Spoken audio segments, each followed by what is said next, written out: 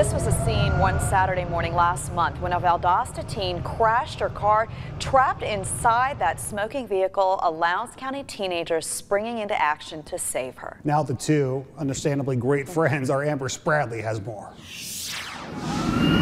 It's a scene no mother wants to see. Lizzie Eldridge's mother taking this video of her daughter's car crashed into a bush, smoke and flames pouring through the door. I unbuckled my seatbelt and tried to open my door, but I could not get out.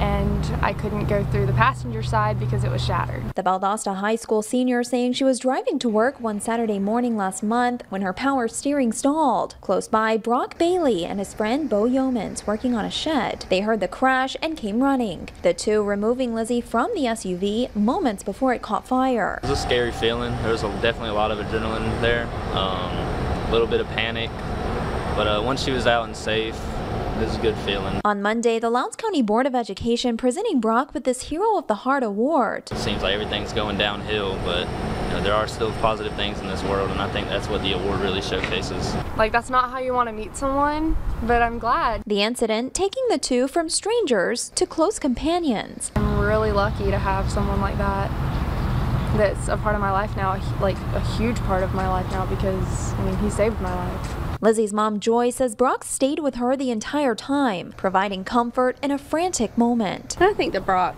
will be connected to us in a very special way for a long time. A bond built by bravery. In Valdosta, Amber Spradley, WCTV Eyewitness News. Okay, I mean, an unbelievable story, right? But how far will that friendship go? Well, Lizzie's a Valdosta Wildcat. Brock is a Lowndes Viking, okay? Rivalry weeks, October 9th. Well, that's the week that the two teams play. They say they're putting their friendship on pause just for that week.